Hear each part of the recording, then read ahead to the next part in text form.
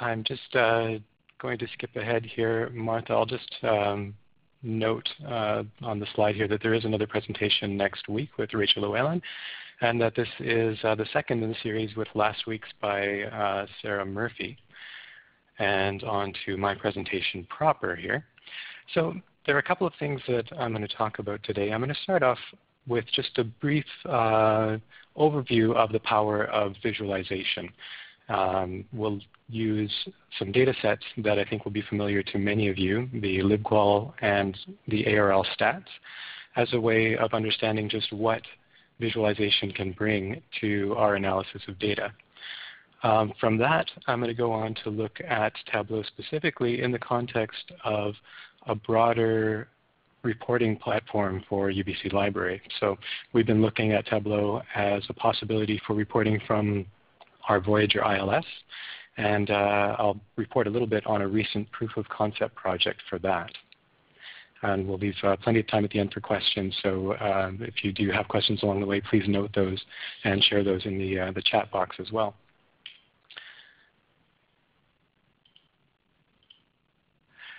So because this presentation is covering a wide audience and Tableau might be new to some of you, I thought I'd start off with just a quick message about what Tableau is, pardon me, and also what it is not. I think of Tableau as a visual data analysis and presentation layer. It's a suite of software products. So if you go to the Tableau website, you see there's 5 or 6 different software offerings. But essentially this is a layer that sits on top of existing data sources. In some conversations, people wonder if this is something like a data warehouse, if you would be storing data in Tableau. The brief answer for that is no, that this is a tool that allows you to take existing sources and possibly even plug into databases directly and take advantage of Tableau as a way of manipulating that, of exploring that data, and of presenting it visually. I stress the visual because I think there are a couple of advantages of doing this kind of analysis visually instead of by pouring through tables of data. One is just the question of size. If you're dealing with an ILS database and multiple circulation or multiple years of circulation data, you could be looking at millions of rows of data. And with visual analysis tools, we can get a much quicker insight into what's actually going on in that data. And then it's also excellent to use a visual analysis tool for communicating the findings. So first for exploring and then for sharing what we find. I share this quote from Jer Thorpe, the former New York Times data artist in residence, fantastic job title by the way, because it stresses that visualization and working with data in a visual way is really best thought of as a process. It's not simply about making things look pretty, although that's a fortunate outcome, but I would argue that it allows us to understand our data and to process it and to ask questions of it and to engage with it in ways that we wouldn't otherwise be able to. And that's where tools like Tableau come in. Tableau is just one of many different options available for doing visual presentation and visual analysis. It's one of the tools that I have found most accessible. But it allows us to engage with data and take advantage of certain things that we know about the way we process visual information to really dig deeply and see what stories the data might hold.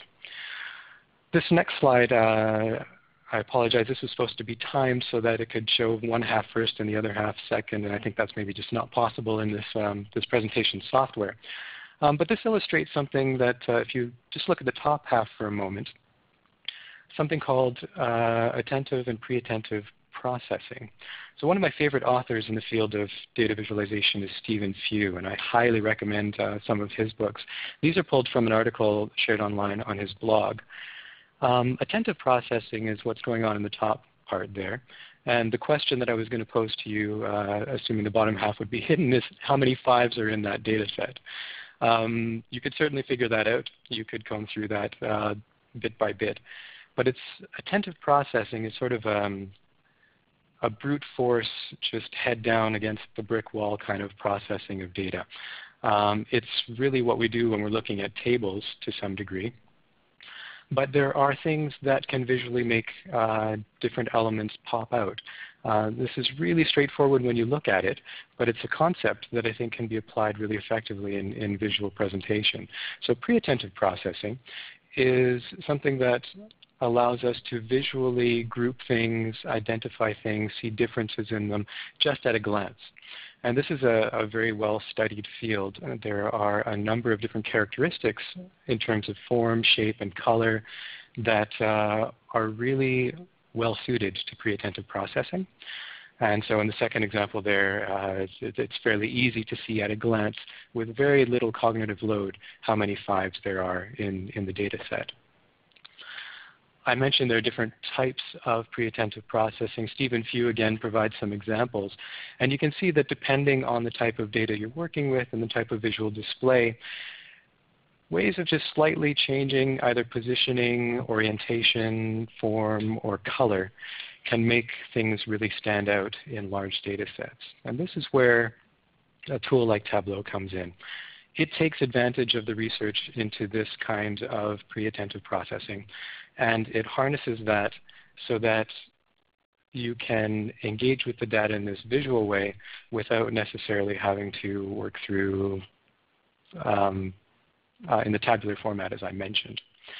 So with that as brief introduction to some of the concepts behind visualization and some of the reasons why you could say this is worth investing in for anyone who needs to do a lot of work with large data sets. Moving on from that to some examples using Tableau. This is an ARL audience, so I trust most of you are familiar with LibQUAL, and I won't spend too much time talking about it here, other than to say that when LibQUAL results come in, you get quite a pile of numbers, and for each question, there are desired, minimum, and perceived service levels for each question in different user groups. In this visual presentation here, I've got an orange bar, like so, indicating the distance between my minimum score and my desired score. And then I've got a blue dot right there, which is showing where the perceived falls within that range. And ideally, I guess it does fall within that range. Sometimes it falls a bit below or above. This is all fairly straightforward, but presenting this visually allows us to go beyond just a very simple presentation looking at one question only to a little bit more detail. And on the next slide shows us a few other characteristics here of the data that a tool like Tableau can allow us to extract quite readily. So what I've done here, the same principle applies. I'm just looking at the columns with a bar showing minimum to desired, and then a blue line in this case showing progression over time. And I have this for 3 LibQUAL periods for UBC Library. We're looking at results for the question about the printed library's materials that I need for my work. And we're looking at it in addition by broadly the subject area of the respondents. The point with bringing this slide in is that I have in one fairly compact graph quite a few layers of my LibQUAL data. And that if I were to look at that separately, I'd be looking at a lot of numbers and trying to hold things in memory while I'm moving between one table and another. And in this case, I'm able to present this all at once, and I can highlight certain things as I have here. I've highlighted that the humanities and social sciences, while the general trend is for both decreasing expectations and decreasing perception of service over those years, it's also interesting to note that those fields are perhaps 3 to 5 years behind in that progression, behind some of the other disciplines like the health sciences and science and math. So being able to present this visually allows me to pack a whole lot more into a small space and convey, hopefully, a more convincing message. And so a tool like Tableau makes it possible for me to do this by simply dragging and dropping different elements into this display.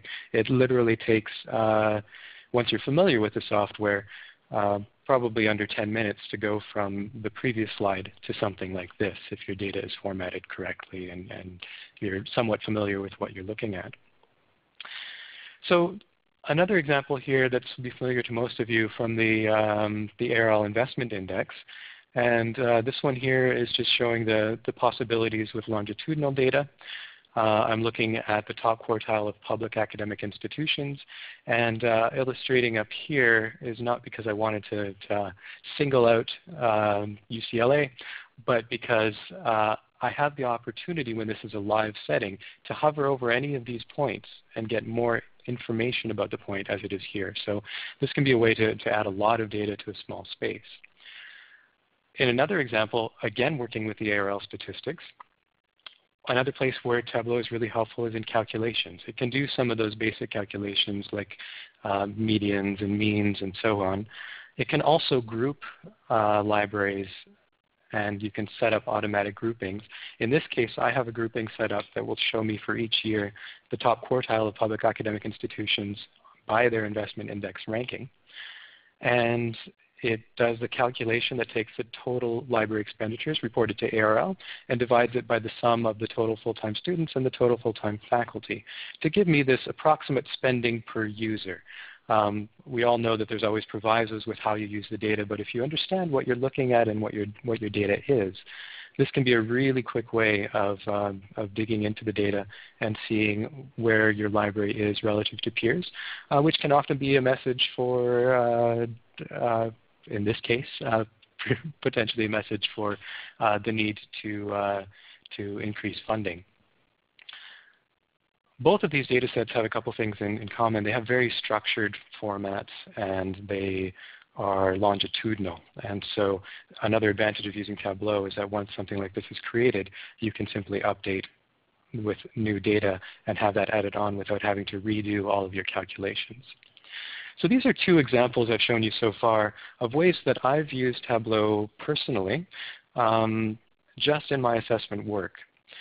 One of the things that I've been curious about since doing that is whether it makes sense for UBC Library to expand its implementation of Tableau to use it as a reporting platform for other staff as well, and for reporting needs that go beyond just those of the data analysis that I do in my job as assessment librarian. And so I'm going to talk just briefly now about a recent UBC Library Tableau proof of concept project.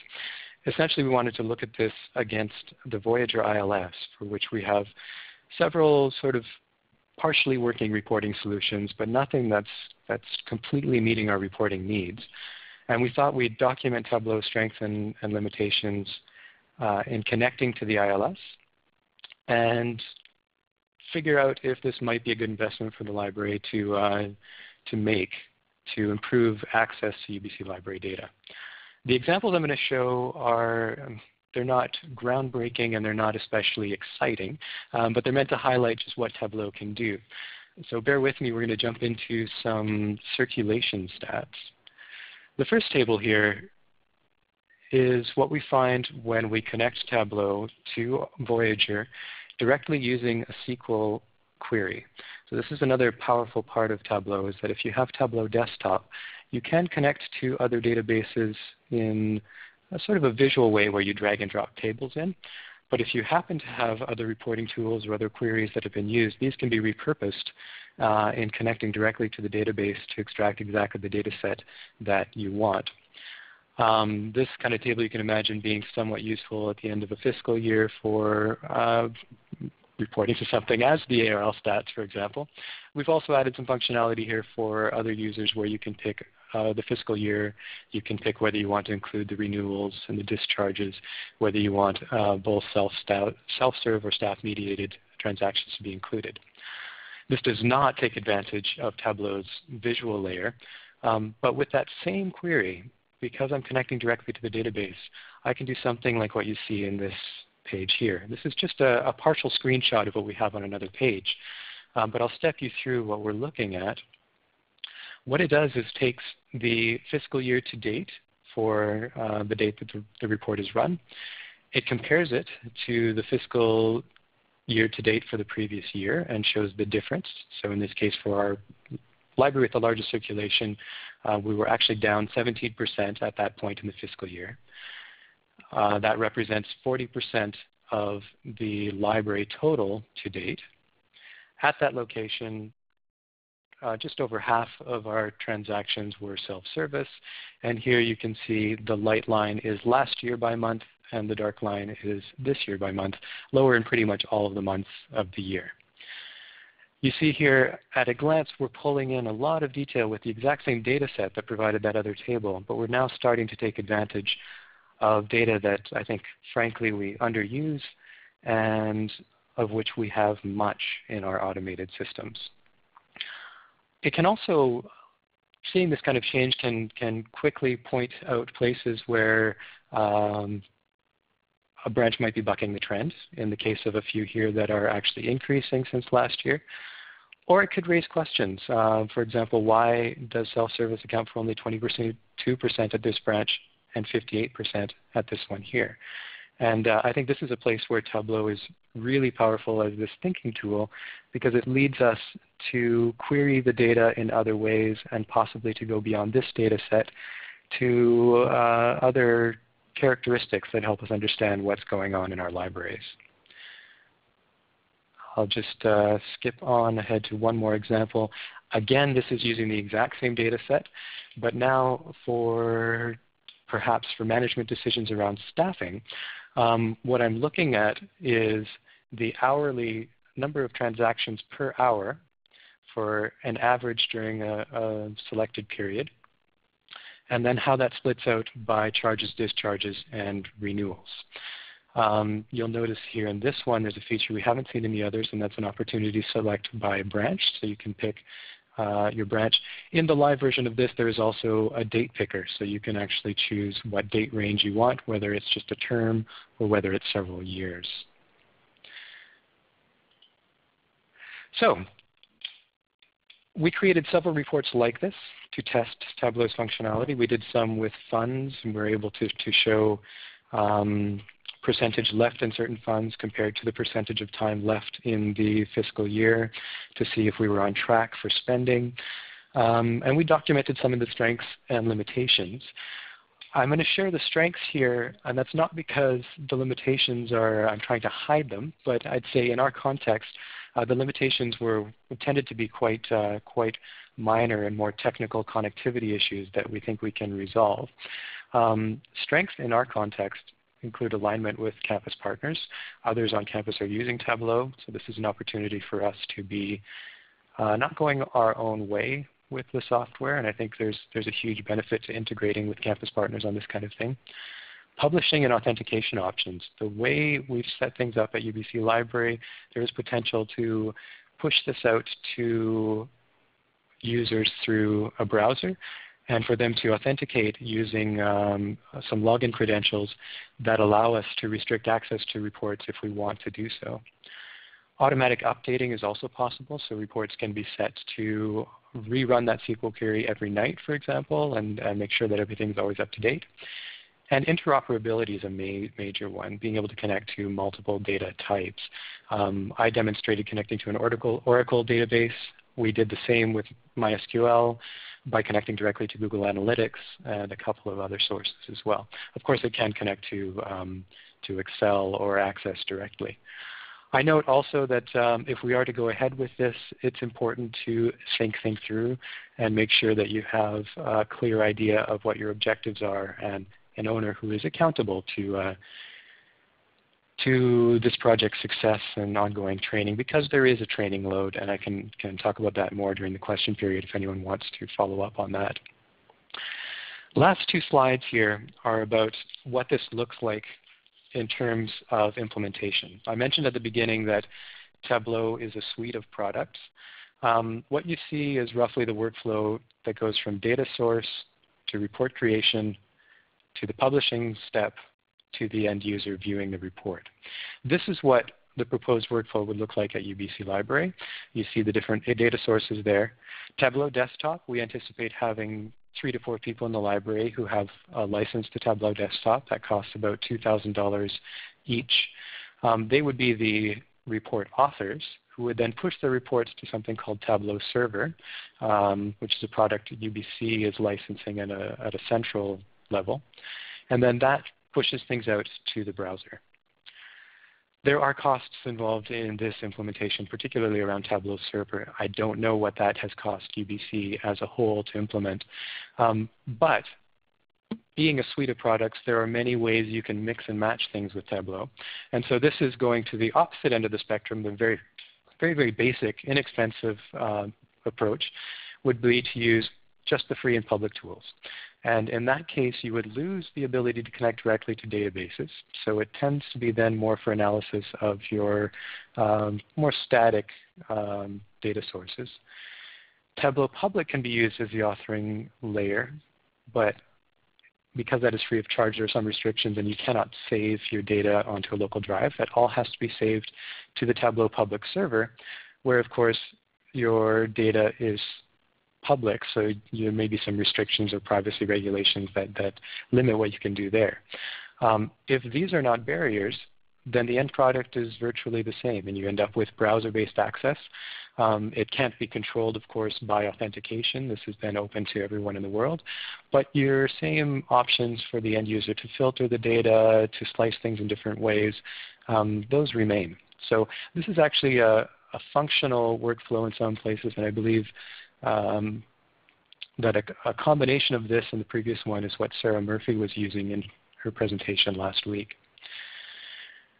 Quick slide here. If this is all new to you, where should you start? I would recommend downloading the free trial version of Tableau Desktop and browsing Tableau Public Dashboard for ideas and inspiration. And with that, I'm going to stop and turn it over to questions. And I have a couple of other examples if the questions lead us in that direction. So thank you.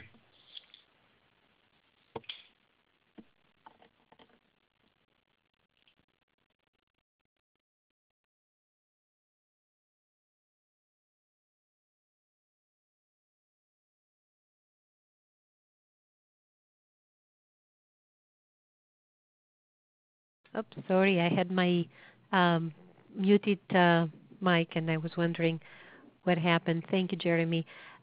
This was great. Can you tell us a little bit about the training aspect? You alluded to it.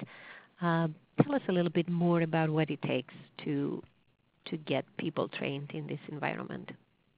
Sure. There's a learning curve with this software as with any.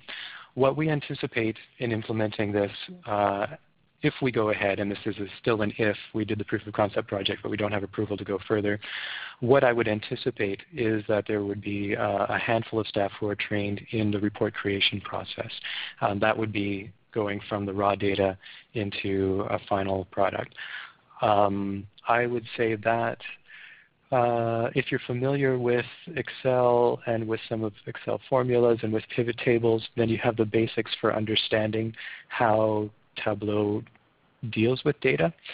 But it still would take, I would say, I'm hesitant to put a timeline on it, but I just explored this on my own, building on simple reports and using the online help for it. But I would say within a couple of weeks you could feel quite comfortable in working with raw data there. As far as training for end users, the way we're planning to implement this, most people in the library would just be interacting with the reports on the user side, and very little training would be required. Some quick instructions on how to download the raw data or how to export as images would be, I think we'd recommend that. But for someone who's comfortable in Excel and especially who understands how pivot tables work, I think it would be quite intuitive. And I find that even after a month of casually using Tableau, it was faster than using Excel. Mm-hmm. One of the users asks that we show the last slide, so I'm going to click on that one. So while that shows, it was pointed out by Heather Sculf that there are Tableau user groups around the country, and there is one in their area. Have you connected with a Tableau user group in your area? I have, and I would say it's a pretty active community. So there's a Tableau user group actually here at UBC because we have several units that are actively using Tableau. And yeah, I understand there are quite a few user groups around North America and the world, I imagine. Yeah. So yeah, that's a great source. And the online forums I find really helpful for learning how to use the more advanced features and calculations. Great. Anything else in relation to implementation issues?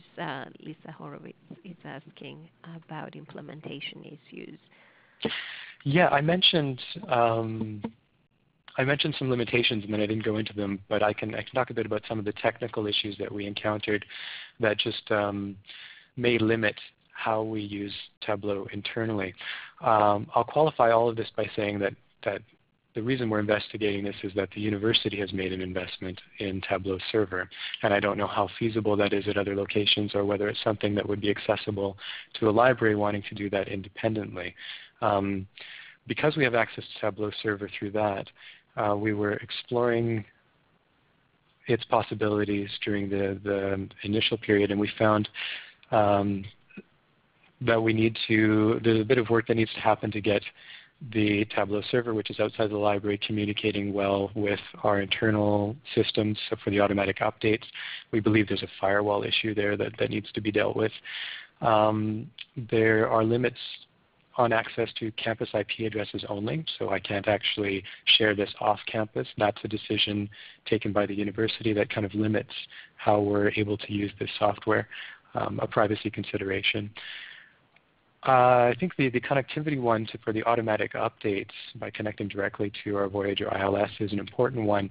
It highlights that if you're going to be using some of these higher end tools like Tableau server, you will need to have IT staff who know, who are trained in this sort of networking world and can figure out and troubleshoot some of these things as well. Great. I hope that answers your question. Yeah, and I believe you did touch upon the other question that Elizabeth Edwards is asking about the cost to UBC. You did mention the costs at the desktop level, and can you repeat that information? So the Tableau desktop is $2,000 for a license with, I believe for us last year it was about $300 annual maintenance fee. And that allows you to publish to other platforms if you have access to them. At the moment we have a couple of Tableau desktop licenses. For my own work as an assessment librarian, I consider this well worth the cost, even if I couldn't share the reports. Even if it was just on my desktop, it's made it so much faster for me to navigate and work through my data sets. And I can just take a screenshot of that and share it in another setting if I need to. Tableau server cost, I don't yet know what IT centrally for UBC would charge to the library to use that. So that's something that's still in discussion, and I can't say anything about that cost. But $2,000 would get you the desktop tool that can also connect directly to the databases. Great. And any information that you can share about Tableau Online? I can't. I have no experience with it. When I started using Tableau, I'm not sure it was available. My read of what I see on the website is Tableau Online is something like a hosted Tableau server, where it's similar services, but the data is actually hosted by Tableau, just not public in the way that Tableau Public would be. In UBC's case, I think it was important for the campus to store the data locally, and so Tableau server was probably the better option. My hunch would be there would be some price variation there too, but that is just a guess. Yeah. You did show us sort of this work in progress using Tableau with your ILS system. Melissa Latham is asking whether the new ILS systems eliminate the need for Tableau. I don't know if the new ILS systems have better data visualization components. Yeah, I mean, that's a really good point. I should have stressed that this proof of concept is figuring out if Tableau makes sense in our context. I would argue that at UBC Library we have quite a number of systems that have either very limited or non-existent reporting tools. And some of these are in-house databases that we've built to capture one thing or another. and access has been kind of spotty. So I think in our context, even if we had an ILS that had great reporting functions, because Tableau can connect to multiple data sources, there would still be an argument to be made that there's value there. But absolutely, if you have another platform that's doing the kind of visual analysis that you need, then a tool like this may in fact be redundant. I would go back to some of my earlier comments about the value of a tool like this for visual exploration.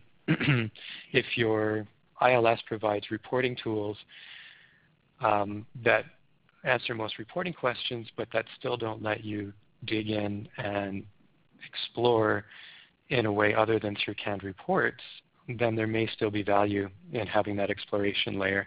But then it becomes more data visualization to understand the data than data visualization to communicate it. Great. This is the last question we'll take, and maybe we can conclude with you showing us the last few examples you have. Lori Cloda is thanking you and is asking, to what extent do you think that librarians and staff in the library or university staff are using the library's Tableau data for decision making? It's always a challenge, I think, yeah, to no, use data for decision making. Yeah, I can say that the handful of people with whom we've shared this within the library, because it's been a fairly small project to begin with, and until we are certain that we have ongoing access to Tableau server, we haven't been promoting this throughout the library as something we're promising to keep going. Those who we consulted with to build the reports have all said that this is much better than what they were using before, and it has made it much easier for them to use the data in their day-to-day work. Now, I qualify that by saying we talked to people who we knew already use data in their day-to-day work, and so I wouldn't want to give the impression that because it's shiny and new like this that everyone will now be using data for all their decision making. But I think there's a lot of promise for that, and one of the huge promises I think for increasing the likelihood that people will use the data is that if your report builders consult with your end users, you can build customized reports that are really tailored to the needs of your library. And that's where it might be different than an advanced ILS, is it can really speak to your local needs. And I think if that's done well, I can see use of library data increasing. Great. You want to show us your last examples, and we'll conclude with that. If you would like to continue for a few more minutes over time, I did prepare two more examples just in case we had the extra time, so I will proceed to those. One of the things that we explored a little bit in we connected to the ILS, but we thought we would also connect to other data sources. And so as an example, we linked to the ticket tracking or the request tracking system for IT support requests.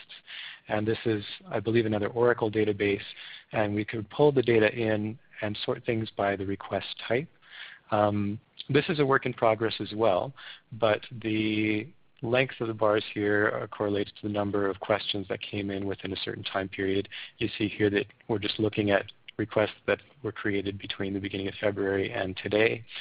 And then my color coding here shows how many of the requests are past the target period, how many are unresolved but still within the target period, and how many resolved within the target. What I wanted to do with this dashboard is make this a little bit more dynamic, where users can actually engage with the data and set what their targets are. So in this case, we have it hard-coded here at 14 days to resolve. That's our target. But a user in the live version can just click into there and change that to, say, 7. And they can see what our service rates are if our goal is to respond to a certain amount of requests within a 7-day period. This is, I think, quite helpful when you're working with data against measurable goals and objectives, if you have this kind of target. And then the last slide takes advantage of this target percentage here. If I type in something like 80% in that, you see in this example here, it then overlays in each of the categories and for each of the weeks reported a bar that shows you where the 80% mark is. And then you can see if the gray inches over into that 80% mark, then we're still on target, if that's our goal, to complete 80% of our requests within 2 weeks. In cases where we're below that, as we are in some of these past weeks here, then we know that we're not quite at target.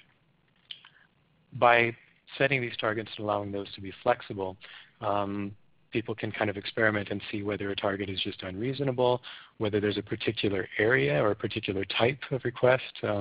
Whatever's going on in other, we don't know, but that might be something investigating. And a report like this, I consider something, I guess that you could call this a dashboard. It's not really going to answer all of your questions, but it will tell you if there's an issue where you might want to look for further improvement. So just another example and another more evidence of connecting Tableau directly to another database to get very dynamic results. That is my last example, Martha. Thank you. So I would like to encourage everybody to share your data visualization and analytics examples in the ARL Assess at ARL.org Google group. Please join the group if you are not a member of it. Thank you, Jeremy, for this wonderful presentation, and thank you, everybody, for attending it.